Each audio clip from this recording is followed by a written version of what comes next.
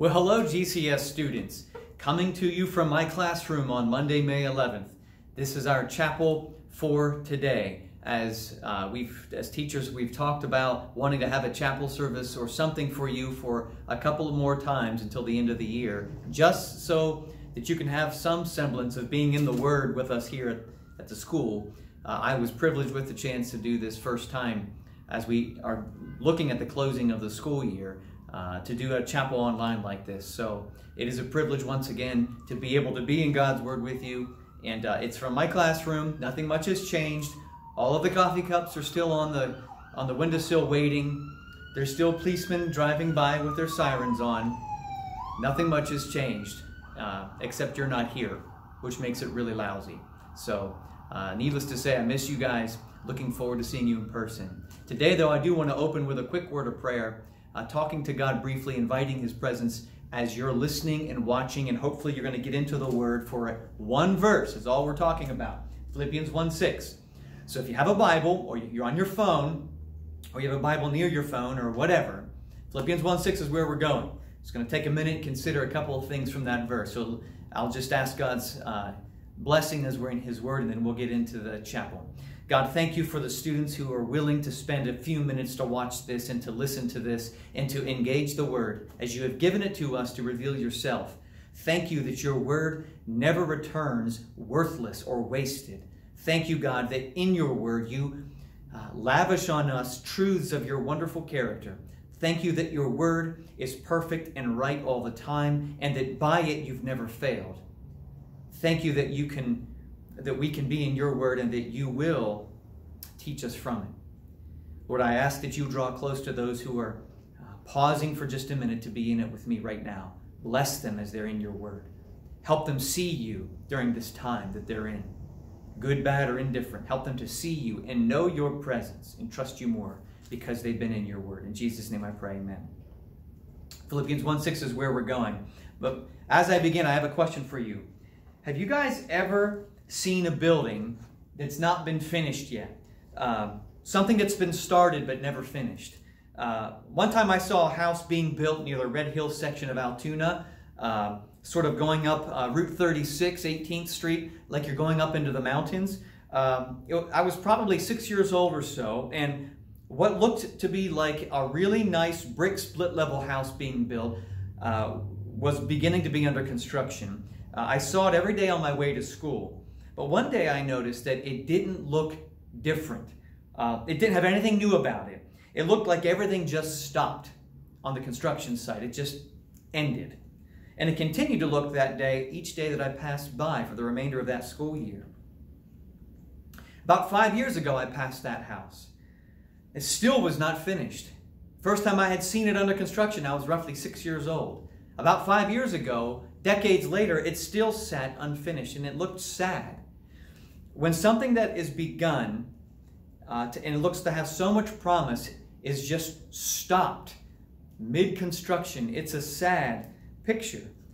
It almost looked pathetic as it sat there. It still had bricks in a pile from almost 30 years earlier waiting to be used and applied to the house. This was about 5 years ago.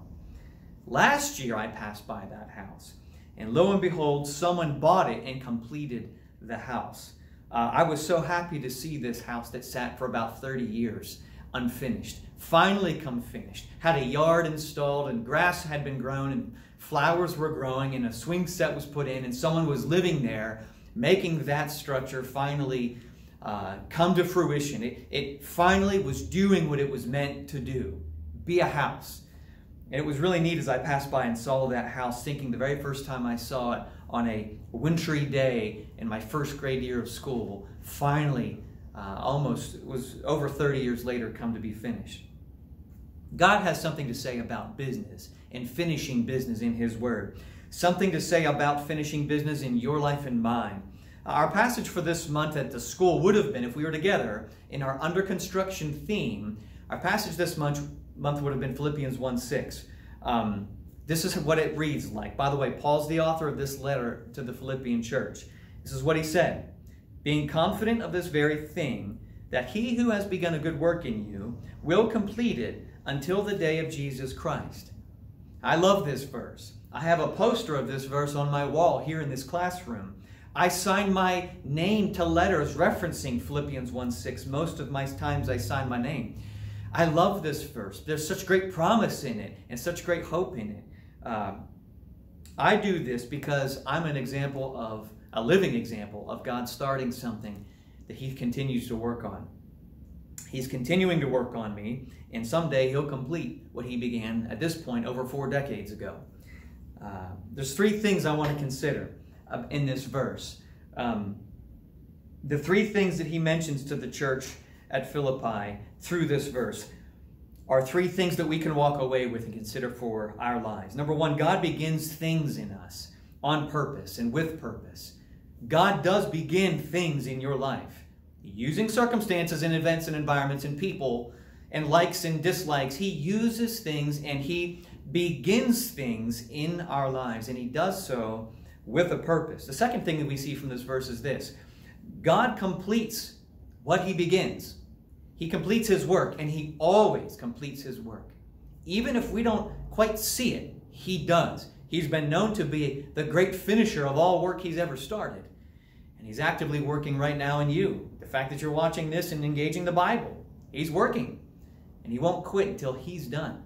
That's a promise. And the third thing I want to consider is this: God's work in you has eternal purposes. Not just purposes for this life here and now and the remainder of your days on earth. God's work in you has eternity in His mind, past this life, on out into forever. There's bigger things going on as God's working in you and in your life now. There's bigger things going on than merely the coronavirus or the school year not ending or the fizzling out of all that we had hoped and looked forward to at the end of our school year, which is sad and very disheartening and very disappointing.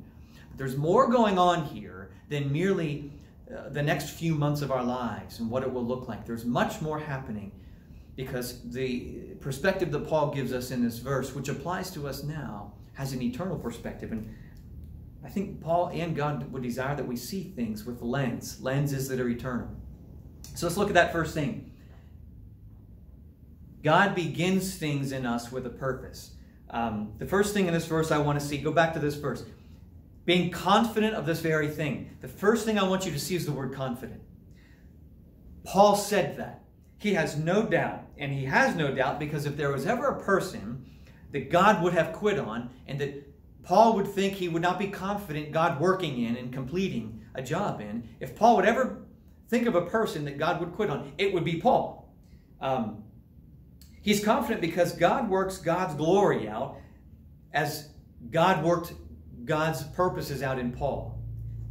God worked out God's own glory as God worked out His own purposes in the life of Paul. And Paul realized that. He was confident in that. God transformed Paul into who He desired Paul would be turning out to be. And the purpose was to show God's power. Consider Paul's storyline. Paul was a persecutor of Christians, rising in the ranks of the Pharisaic leadership of his day. And he was converted into the most powerful missionary of all time. Do you think this was for Paul's sake? No, it wasn't for Paul's sake. It was for God's sake, in the name of God's sake, and God's renown and glory and majesty and magnificence to be seen in a person who was so wretched, being totally turned around because of God's purposes and beginning a work in him. God purposed for Paul to be who he had been, to show the glory of God's power in his change. Paul mentions to the Galatian church something. It's very interesting that Paul says this. Galatians chapter 1, verses 15 and 16, Paul says, "But when it pleased God, who separated me from my mother's womb and called me through His grace." He's speaking in Galatians 1 about how wretched he had been as a killer of Christians and a persecutor of Christians. And he gets to this point in verse 15 of chapter 1 of Galatians and said, "But when it pleased God," when God was ready to begin this work in me, God did. Because I know now, Paul says in Galatians, that from way back when I was in my mom's womb, God had planned and purposed to begin a work in me.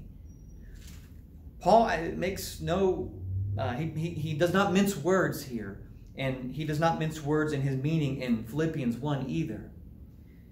God had separated Paul for a work that God would begin in Paul when God was ready, using circumstances that Paul had been engaged in, which God had planned before time, circumstances and events that weren't great, circumstances that made Paul look bad and it was hurtful to people. But God had purposed that all these things would be working out in Paul because God begins a work, even in ways we don't fully understand. And sometimes it might feel like it hurts. But when God's ready, he will reveal how he's going to show you his turning you into what he's created you to be, using the work that you've done and that he's going to continue to do in you. Here's what Paul realized.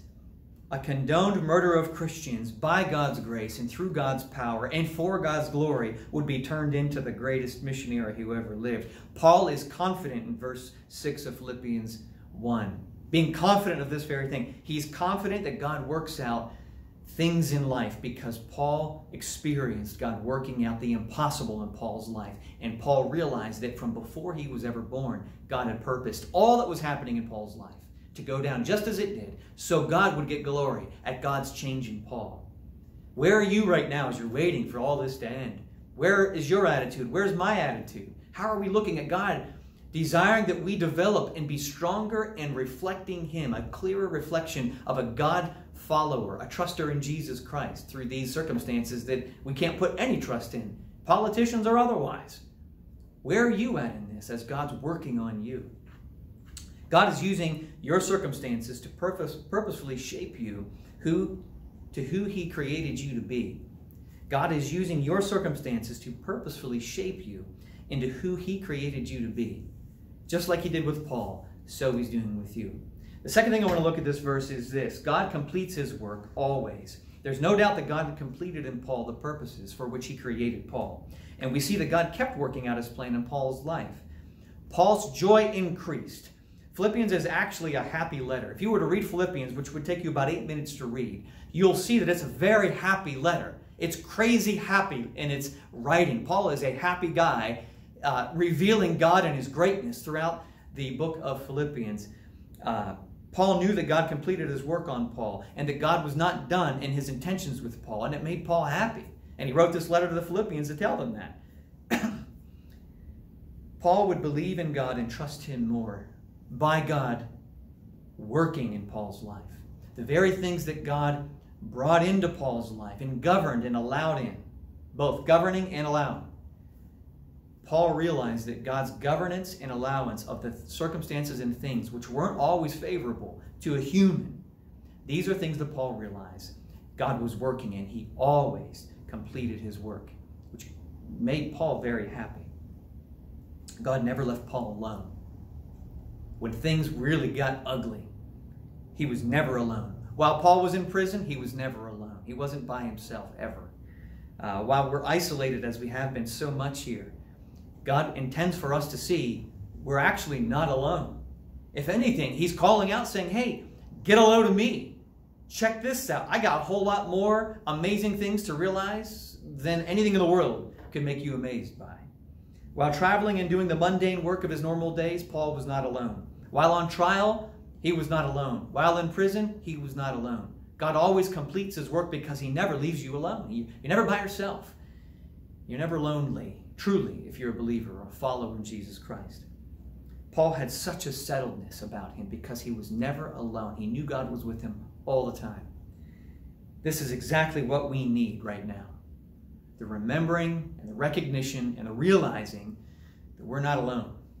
God's still very present, actively working out things in your life for your good and for his glory. God continually worked in Paul's life, and God never left Paul alone. The same goes for you. God is continually working in your life, even in these circumstances you're in and I'm in. And he will never leave us alone.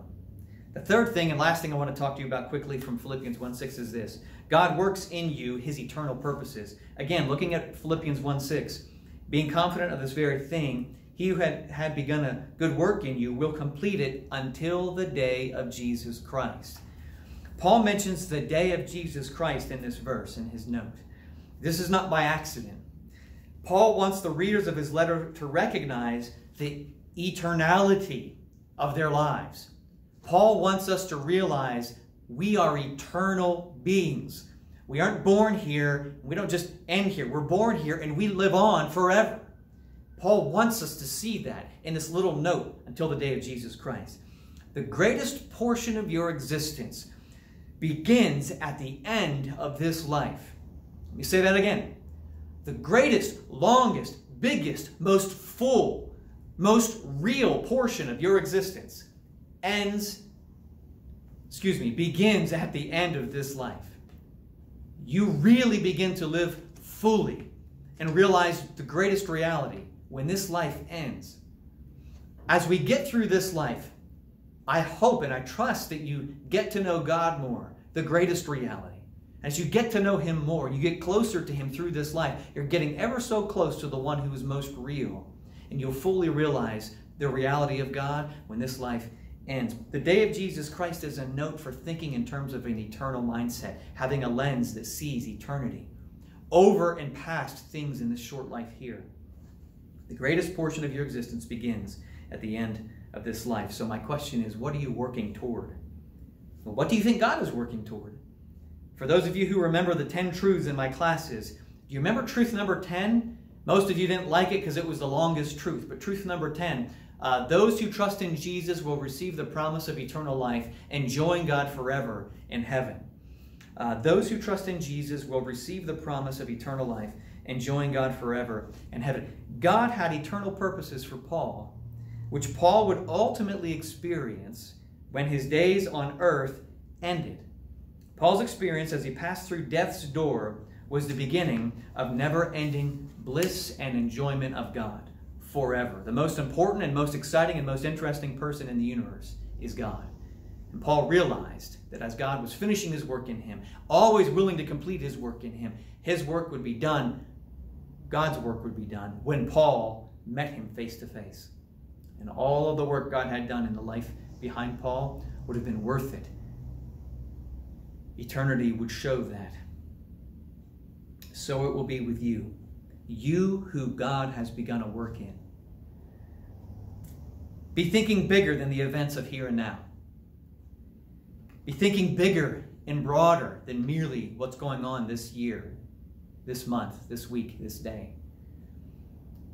The remainder of your earthly days will be short. The greatest portion of your existence begins at the end of this. Realize that God has something much bigger He has purpose to shape you and ready you for. God has something way bigger and greater that He's shaping you for than what your mind can wrap its greatest imagination around. And He's using this life to work on you, to prepare you for it.